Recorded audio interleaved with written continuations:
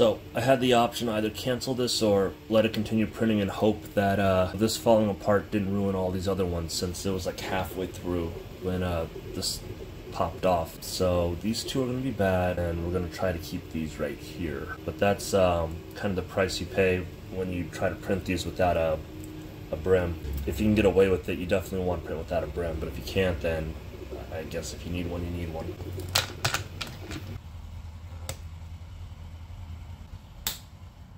And it looks like, ironically, this has less bed surface area, and there's more of them, but these all seem to be good.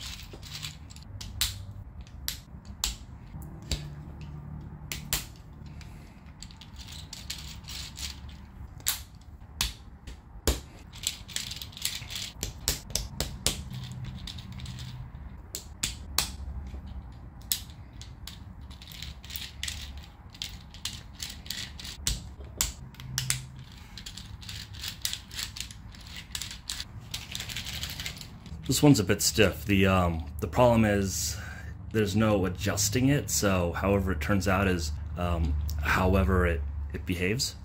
So for example, this one's all natural PLA, and it's the same printout, but it's far looser and just feels better.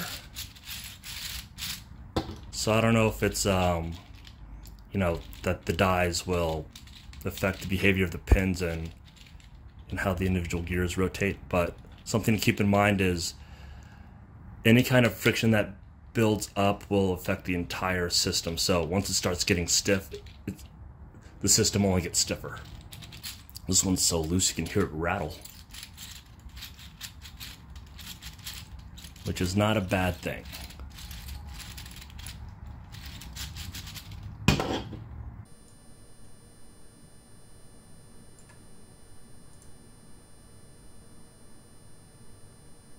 It's layers, it's a kaleidoscope, man. What does it all mean?